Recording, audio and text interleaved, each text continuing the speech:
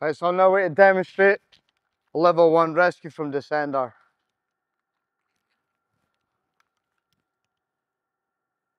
Okay, so I'm on adjacent ropes from my he, she, it or they.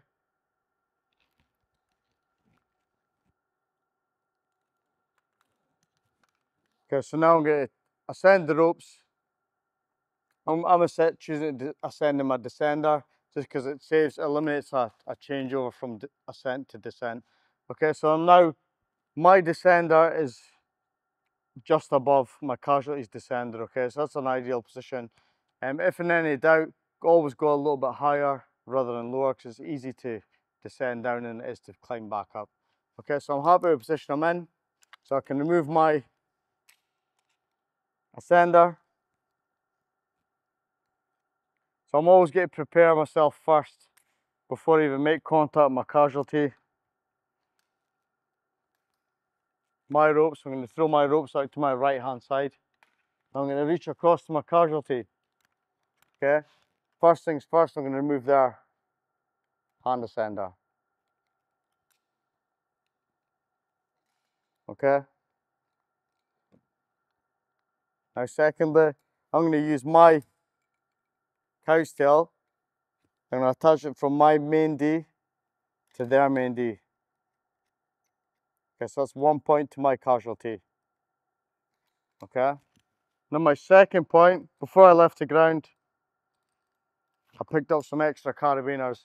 I'm going to attach that to my casualty's sternum on his chest, screw that up. Now I'm going to connect that into my descender carabiner, okay? So before I left the ground, I ensured the carabiner was, the spine of the carabiner was facing my casualty because it's the strongest part of the carabiner, okay? So now I'm going to reach across, connect that to the spine of that descender carabiner, screw that gate up, okay? Before I do anything else, I'm going to double check. Okay, check my carabiners are all screwed up, locked off. So I've now got 2 points to my casualty. So now with that, I'm going to move his back up. And I'm going to descend my casualty. So I'm side on. I'm going to remain side on until I can remove his descender. So what I've done there is I've lowered the casualty onto the hard link between me and my rope access system. And my second point is my soft link, which is my cow's tail. Okay, so from there I can now remove the casualty's descender from there. So now I'm going to do my straddle. Best bit about rope access. Okay, I can now remove his their backup device.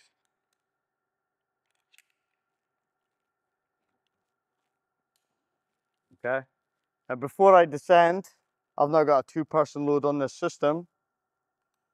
So I'm going to add in a friction carabiner. I'm going to add that into my carabiner on my descender, attached to my tail of my descending rope, screw that up. Now I've got to hold my hand nice and high, so I'm using the actual friction carabiner to retrieve for the friction. Okay, I can now descend.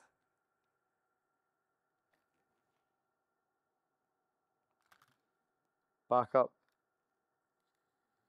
nice and steady.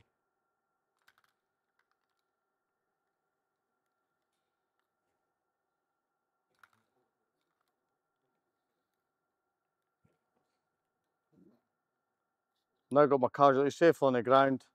I can step up if need be. I can now remove myself from the system,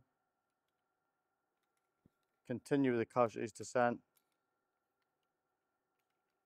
to safely on the ground, ready for medics.